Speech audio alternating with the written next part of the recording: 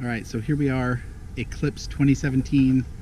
We're running a live stream, 360 live stream on Facebook, using that little guy. I've got a 360 time lapse going over there. There's another time lapse running from the corner of the yard. You can't really tell in this video, in the sun at least. It's already starting to get sort of eaten into the disk of the sun. It's about 9:27 right now. Here we have our faithful eclipse observers, Emma and Gabe. Emma, what's the report? What's the status? The sun is being covered up by the moon a little bit. All right, thank you for that. Gabe, what's the status? What's the report? What do you got going on here? Music time. It's music time? Yeah. What are you listening to? Kirby. Kirby? What's this box in your lap? What? What's this box in your lap?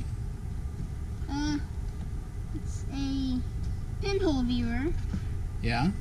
Have you been able to see any, if you hold it up, can you see the part of the sun that's eclipsed already? Well, the holes, they're kind of squarish because I poked them out with a screwdriver. Oh yeah? Yeah. Okay, what do we have down here? What's this thing? That is a multi-pinhole viewer, All right. which is actually just, it's a draining bowl for noodles. So we're trying to get the... Yeah, we're trying to mimic the eclipse. We're trying to observe it from as many different ways as we can. Yeah. All right. Thanks for your report. We'll check back in later when the eclipse has gotten stronger. One thing we have noticed, I hear birds cawing. I don't know if that's them reacting to the eclipse. It started to get a little bit cooler over the last 15 minutes, which is interesting. The sun is already starting to be covered up, and we're told we should expect it to get pretty cool. You know, the temperature drops as the solar radiation stops, so Yeah. we'll check back in later. Oh, it's a full crescent. Okay, It's a little crescent. it is about 10 o'clock, a little bit before 10 o'clock, so we're maybe 25 minutes away from as close to totality as we're going to get. We're doing our live stream here. What's the update on the pinhole viewers, Gabe? Can you come show that? I'm going to show it on video.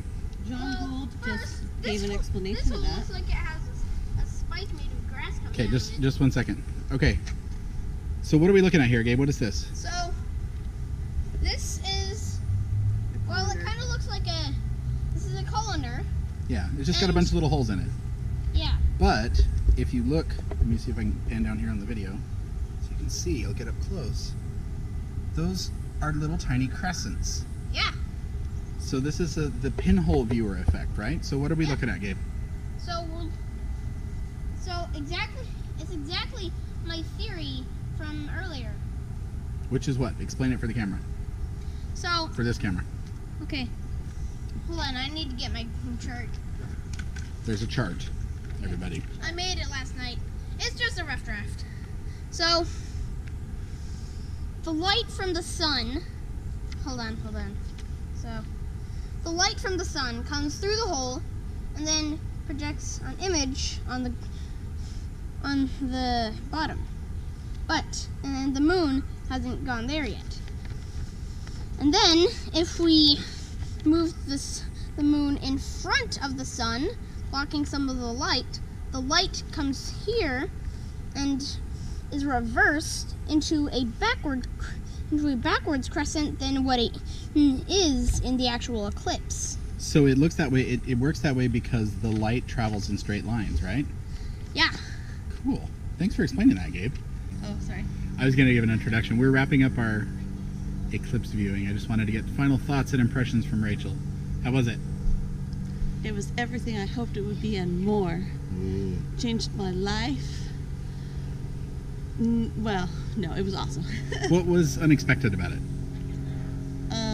The temperature in It got just the really environment, cool. It got cooled off. Just seeing, it was different than sunset. Like, you know, the lighting going down Yeah. and sunrise the light going up. It's different. It was different than that, just a little bit. Yeah, the quality of the light was different.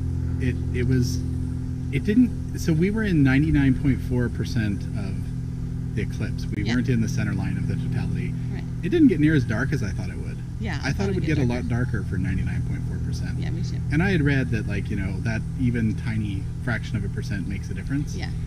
It really does. So Yeah, but it still was amazing. I just liked watching the process. yeah, The process was totally amazing, and just hanging out here with my friends and talking about science stuff. yeah, it was really cool.